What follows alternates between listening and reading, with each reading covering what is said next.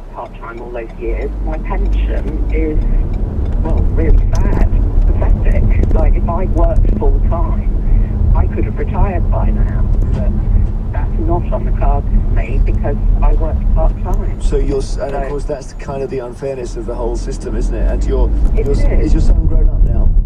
He is, yes. He's in his 20s and, yes, he's doing fine. Good. But, like, you know, the